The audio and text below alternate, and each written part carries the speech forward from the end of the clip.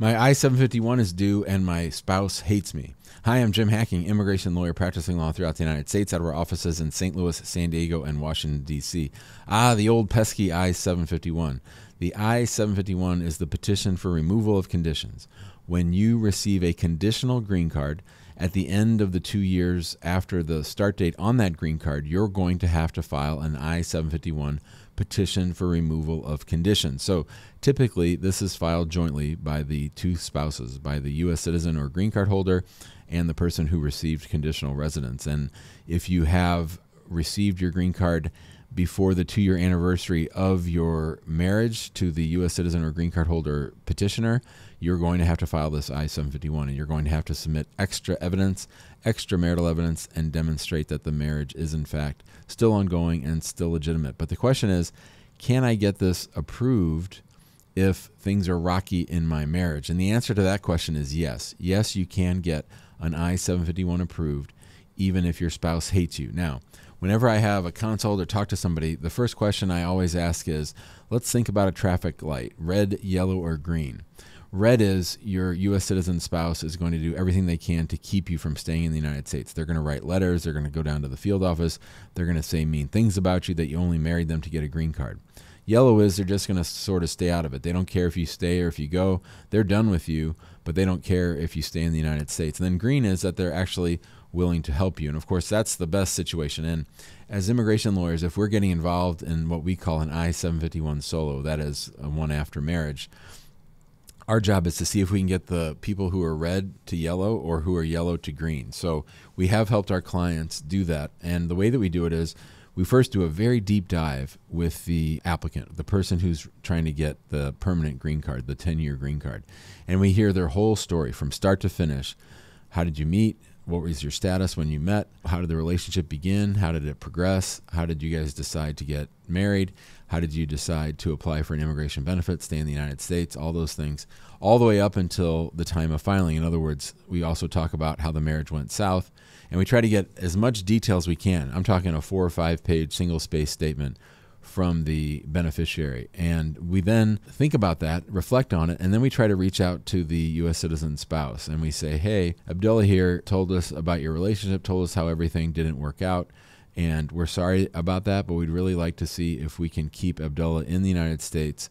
Would you be willing to help us out? I want to send you a short affidavit that sort of tracks what Abdullah told me, but put it in your words about the relationship and about your position on whether Abdullah should get to stay and get a green card. And that's something that we've done many, many times. And you'd be surprised how after the divorce is over and after things have calmed down, the U.S. citizen is sometimes willing to do that. So you can get it approved even though if they say they want to keep you from getting your permanent green card or keep you from staying in the United States. We've had situations where we have seen those mean letters. We have had to explain a lot of things.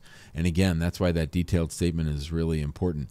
In fact, in the majority of these cases, we've gotten it approved without an interview on the 751. So we've had situations over and over where we've submitted so much evidence and such detailed affidavits that USCIS approved the case without an interview. In fact, I would say of probably the 20 or 30 times we've done this, we've only had interviews in 2 or 3 cases. So it is possible to get your I-751 approved even if you're divorced. Now, the one tricky thing is there's these windows of time, right? So sometimes the marriage is falling apart right around the time the 751 is due, and that's tricky because the couple thinks they might be able to get back together. And so we would suggest in some situations, going ahead and applying for the 751 together, and then hopefully things get better and the marriage lasts and they're able to go to an interview if they have one, or just get the case approved without an interview.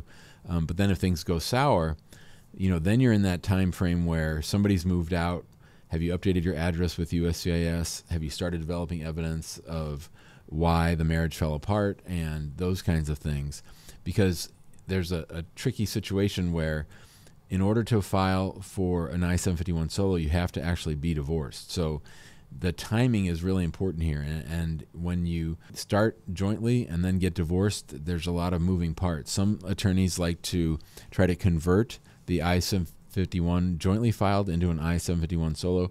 Typically, if we can, we would prefer to file a whole new application. And one thing I want to mention, you should never feel like staying in an unsafe situation just to get your 751 approved. If things are bad in the marriage, you got to protect yourself. You got to do everything you can to stay sane and to stay safe. So don't feel like you have to stay in the marriage in order to get this 10-year green card and then, of course, citizenship later. So if you need help with this, these are not easy cases. These are the kinds of cases that I definitely think you need an attorney to help you. You can call us at 314-961-8200. Email us info@hackingimmigrationlaw.com.